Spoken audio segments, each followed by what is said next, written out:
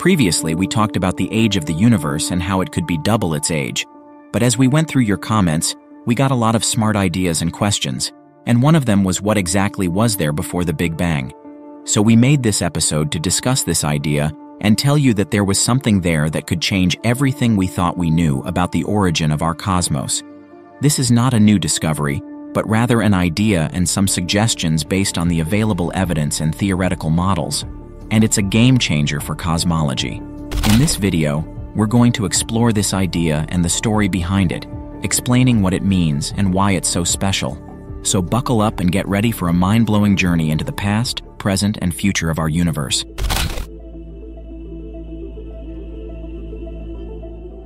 To understand this idea, we need to start with some basics. How do we know that the universe is expanding? And what does that have to do with radiation?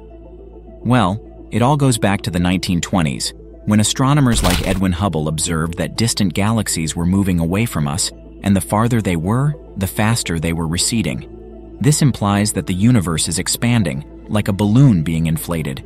But if we rewind the clock and imagine the universe shrinking instead of expanding, we would eventually reach a point where everything was so close together that it was extremely hot and dense.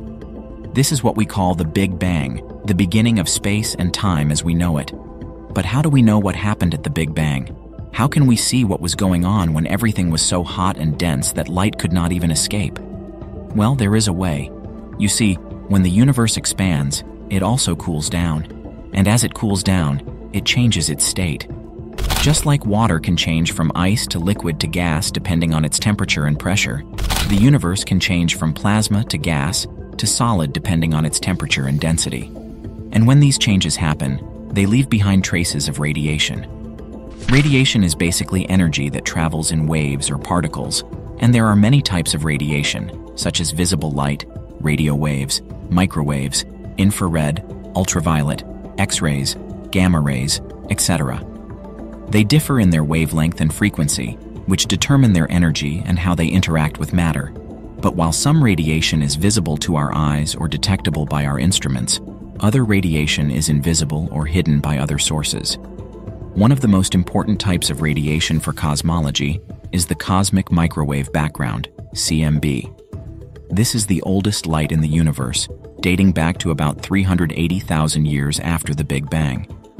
At that time, the universe had cooled down enough that electrons and protons could combine to form neutral atoms of hydrogen and helium. This made the universe transparent for the first time, allowing light to travel freely across space. The light that was emitted at that time has been stretched by the expansion of the universe into microwaves, which we can observe today with special telescopes.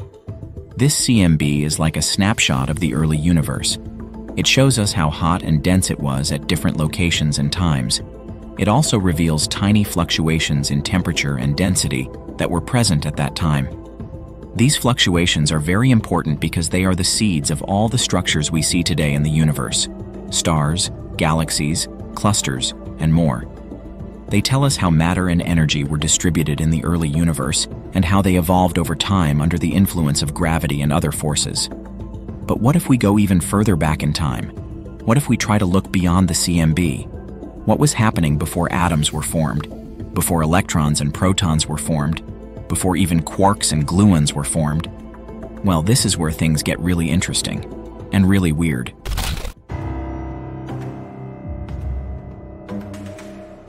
You see, according to our best understanding of physics today, there was a period in the early universe when it underwent a very rapid expansion called inflation. This happened before the Big Bang as we know it, when the universe was much smaller than an atom. Inflation was driven by a mysterious force called dark energy, or vacuum energy, or Inflaton field, or whatever you want to call it. We don't really know what it is or where it came from, or how it works, but we do know that it had some amazing properties. One of these properties was that it had a negative pressure. This means that instead of pulling things together like gravity does, or pushing things apart like normal pressure does, it pushed things apart more as they got farther away from each other. This created an exponential expansion of space that lasted for a very short time, but increased the size of the universe by a huge factor, at least 10 to the power of 26 times, or maybe even more. Another property of this dark energy was that it had quantum fluctuations. This means that its value was not constant, but varied randomly from place to place and from time to time. These fluctuations were very small at first, but they got magnified by inflation into huge variations in density and temperature across space. These variations became the source of the radiation that existed before inflation, and that was stretched and diluted by it. This radiation is called the inflationary background radiation, or the primordial gravitational waves. It is a type of radiation that is different from the CMB. It is not made of light or matter, but of ripples in space and time itself. It is like the sound of the universe stretching and snapping. It is very faint and very hard to detect, but it is there. And it contains a lot of information about what happened before and during inflation. Inflation solved some of the biggest problems with the standard Big Bang model.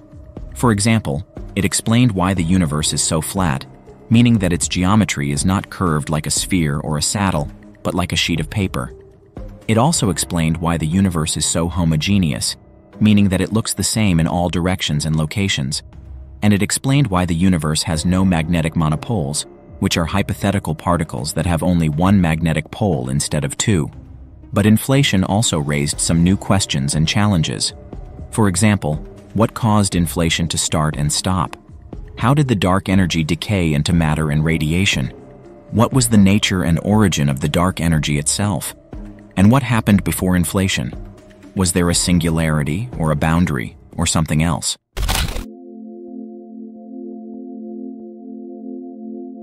These are some of the most fascinating and difficult questions in cosmology today, and they have profound implications for our understanding of the universe and our place in it, because they challenge the very notion of the Big Bang as the beginning of everything.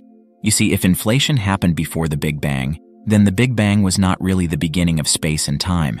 It was more like a transition from one state of the universe to another, a transition from a state of rapid expansion to a state of hot and dense matter and radiation, a transition that left behind traces of radiation that we can still observe today. But what was before that transition? What was before inflation? Was there another state of the universe that preceded it? Was there another transition before that? And so on. How far back can we go? How many layers can we peel off? How many transitions can we uncover? We don't know yet. We don't have a complete theory that can describe what happened at those extreme conditions.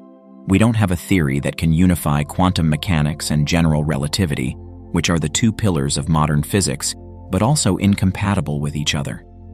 We don't have a theory of quantum gravity that can tell us what happens when space and time become quantum. But we are working on it. We are trying to find clues and hints from observations and experiments. We are trying to test different models and hypotheses. We are trying to find patterns and symmetries. We are trying to find answers. And maybe one day we will. Maybe one day we will discover what really happened at the beginning of our universe. Or maybe we will discover that there was no beginning at all. Thank you for watching this video. I hope you enjoyed it and learned something new.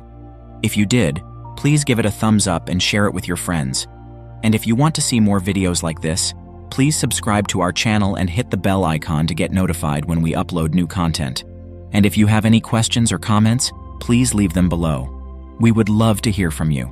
Thank you for your attention and curiosity. Until next time, stay curious and keep exploring.